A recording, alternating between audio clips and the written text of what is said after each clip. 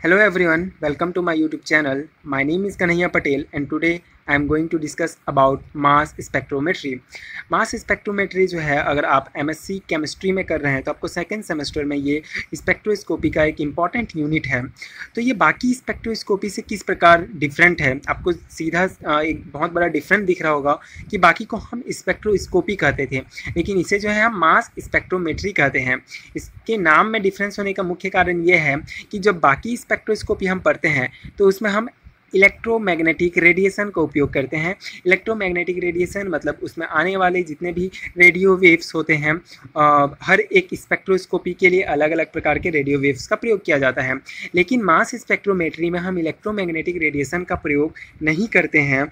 इसमें जो है हम एनर्जेटिक इलेक्ट्रॉन का प्रयोग करते हैं। मतलब किसी भी कंपाउंड में अगर हमको किसी भी कंपाउंड में हम जो है हम इलेक्ट्रोमैग्नेटिक रेडिएशन का बॉम्बार्ड नहीं करते हैं, बल्कि एनर्जेटिक इलेक्ट्रॉन का बॉम्बार्ड करते हैं, जिससे हम मास स्पेक्ट्रोस्कोपिक के द्वारा, मास स्पेक्ट्रोमेट्री के द्वारा किसी भी प्रकार के जो है कंपाउंड का किस प्रकार से उसकी कंपोजिशन है, क्या उसका मॉलिक्यूलर मास है, ये देखते हैं। तो इसका बेसिक प्रिंसिपल आपको बताता हूँ।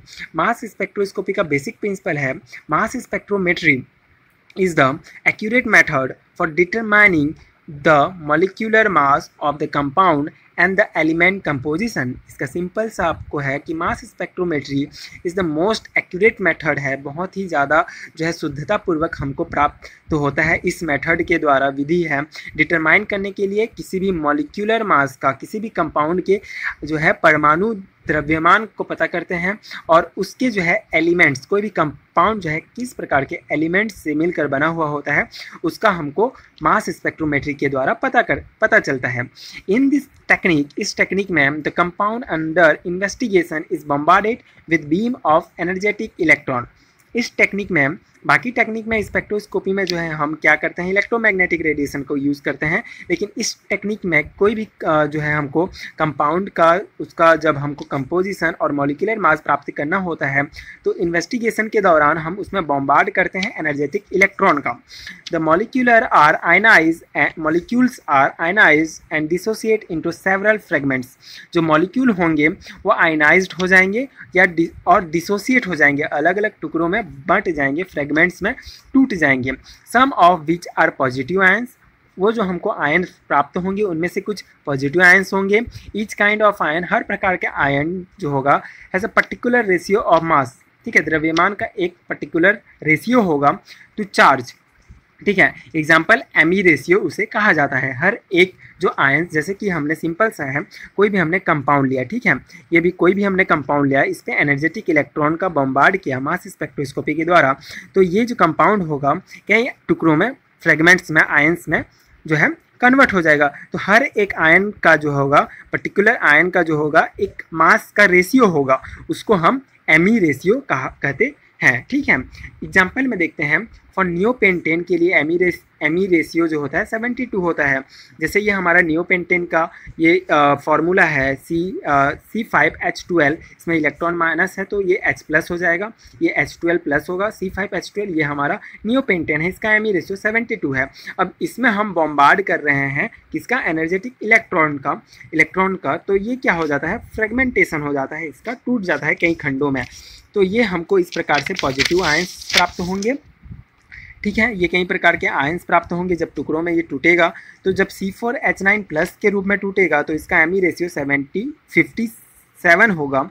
जब ये C3H5 प्लस में टूटेगा तो 41, C2H5 प्लस में तो 29, C2H3 प्लस में तो 27, और ये रिलेटिव इंटेंसिटी हमको क्या प्राप्त होगा, 100, 41.5, 38.5, 15.7। ठीक है, इस प्रकार नियोपेंटेन का जब हम मास स्पेक्ट्रोमेट्री के द्वारा फ्रेगमेंटेशन करते हैं तो इस प्रकार से हमको जो है प्राप्त होता है आयंस। ठीक है, और इस सब का अपना जो है एक पर्टिकुलर एमी रेशियो होता है। तो ये जो है आपको याद करना पड़ेगा। मतलब इसको आपको नियोपेंटेन का आप फ्रेगमेंटेशन कीजिए, हर एक फ्रेगमेंटेशन का आपको ये जो है एमी रेशियो और रिलेटिव इंटेंसिटी आपको याद करना पड़ेगा। निकालने का तरीका है, लेकिन अगर हम सेमेस्टर एग्जाम में अपेयर हो रहे हैं तो हमको याद करना ज़्यादा बेनिफिट होता है। अगर हम नेट एग्ज़ाम की तैयारी कर रहे हैं तो डेफिनेटली इसको जो है किस प्रकार निकलेगा, इसको देखना बहुत इंपॉर्टेंट है। तो आप उसको भी जब हाई लेवल में पढ़ेंगे तो उसके लिए पढ़ सकते हैं, लेकिन मैं यहाँ आपको सिर्फ सेमेस्टर एग्जाम के पॉइंट ऑफ व्यू से नोट्स प्रोवाइड कर रहा हूँ। तो बस आपको ये याद रखना है नियोपेंटेन का फ्रेगमेंटेशन करके हर एक आयन का एमी रेशियो। तो अब लास्ट में आपको क्या है, mass spectrometry is not a true spectroscopic technique because absorption of electromagnetic energy is not involve in any way. ठीक है, मैंने शुरू में जो बताया कि मास स्पेक्ट्रोमेट्री जो है एक ट्रू स्पेक्ट्रोस्कोपिक टेक्निक नहीं है, क्योंकि इलेक्ट्रोमैग्नेटिक एनर्जी जो है इसमें किसी भी प्रकार से इन्वॉल्व नहीं होता है, इसमें सिर्फ हम एनर्जेटिक इलेक्ट्रॉन का ही प्रयोग करते हैं, इसलिए इसको मास स्पेक्ट्रोमेट्री कहा जाता है। तो यही था इसका बेसिक प्रिंसिपल। आई होप कि आपको समझ में आया होगा और आपके लिए यूज़फुल हुआ होगा। अगर यूज़फुल है तो आगे की वीडियोस देखने के लिए प्लीज़ सपोर्ट कीजिए, like share and subscribe to my channel and thank you so much for watching.